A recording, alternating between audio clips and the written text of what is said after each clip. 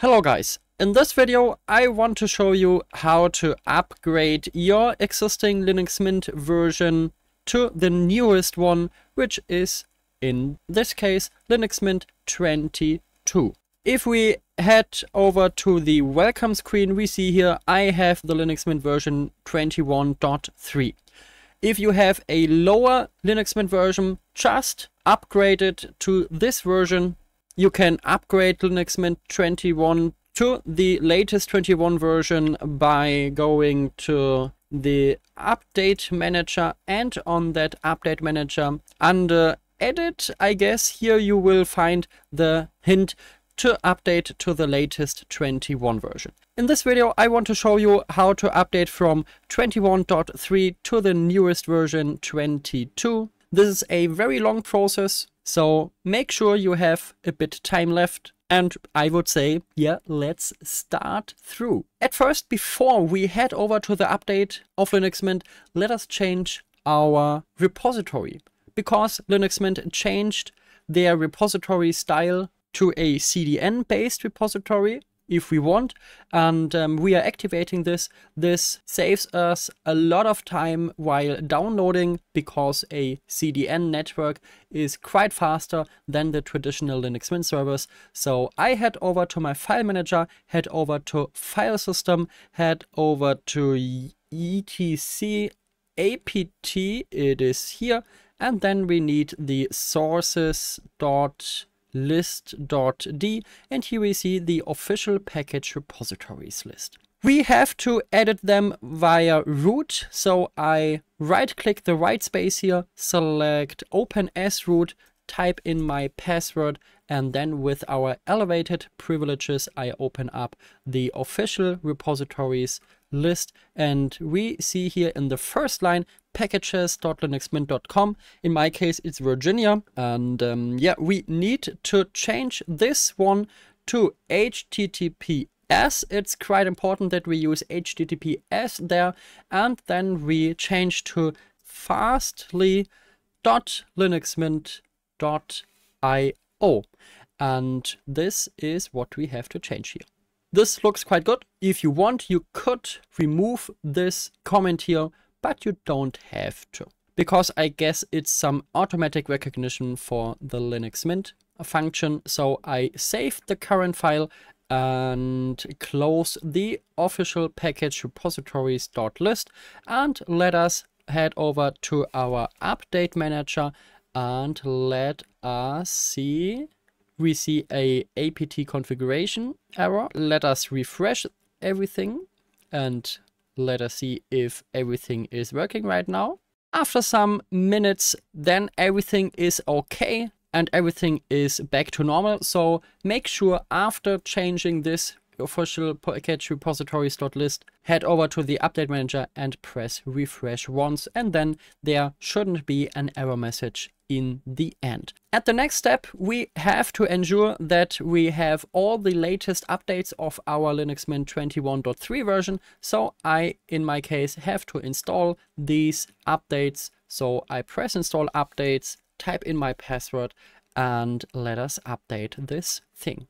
After some time, we see our update manager is fine. I have here an error message that this is unreachable. Let us head over to refresh and have a look if this problem still exists. This looks quite fine now, I guess, because Linux Mint has changed this CDN method for the Linux Mint 22. The older versions sometimes put some weird error messages about this, but in the end everything is okay, unless, yeah, your system does the update.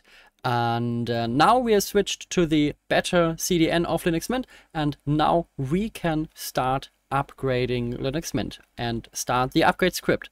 For that I open up my software manager and I open up mintupgrade, it is called. Here we have it, and select install. We continue, this is okay. I type in my password and it is installing. It shouldn't take too long. After a few seconds, Mint Upgrade is installed, and then we can close our software manager, and I have to open up my terminal at this point. In the terminal, I type in one single command. It is called sudo mintupgrade. Just write it as here and press the enter key. After that, you have to insert your password, how you log in your computer. And if we have done everything right, then we see here the upgrade tool, upgrade to Linux Mint 22, called Wilma. So I would say, let's go. At the first phase, we need some preparation. So we select OK, and it is checking a lot of things here. Just make sure that you close all other programs, or you don't do too much on your system while the upgrade is running. Here we see we don't have a system snapshot from today, so I select a fix, and here we see my time shift snapshots. I select create here, and I'm creating a snapshot right now.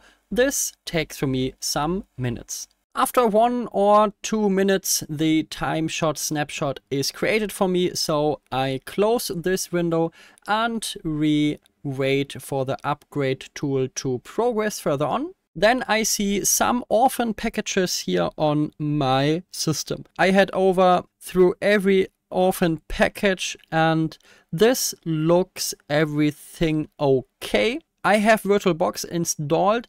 It could be a good idea to remove this one and to add it later again if your upgrade makes problems at a later point of time.